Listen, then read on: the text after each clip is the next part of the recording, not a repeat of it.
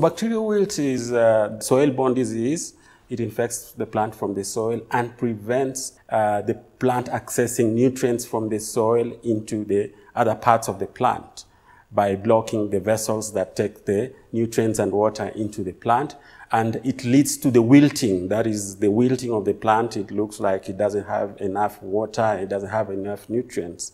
So because of that, the potato is not able to form the tubers, the potato that we eat. Once the plant is infected, you will get yields going down.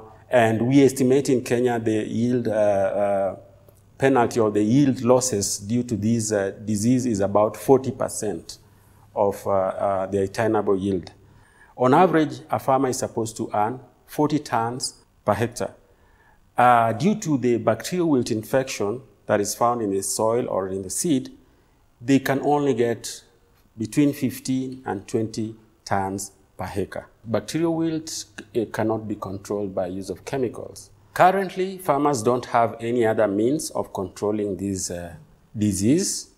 Once their farm is infected with the bacterial wilt, they can only do crop rotation.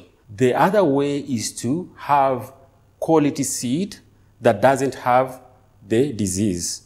So what we are doing is to develop this quality seed using the modern biotechnology methods that we're using, so that farmers, whenever they get this seed, it doesn't get infected. Even if the bacteria is in the soil, it doesn't get infected because it will have inbuilt resistance towards the bacteria. At the moment, we have been able to confer resistance through the modern biotechnology tool to Shangi, which is a popular local variety in Kenya. We have managed to develop some lines or varieties that have shown good results, and they are resisting the bacterial wilt. We are at the stage of tests in the laboratory and in the greenhouse, and we are hoping that based on the success of this, we are going to move into other popular varieties in Kenya and other popular varieties in other parts of Africa like Ethiopia, Uganda, Tanzania, Rwanda.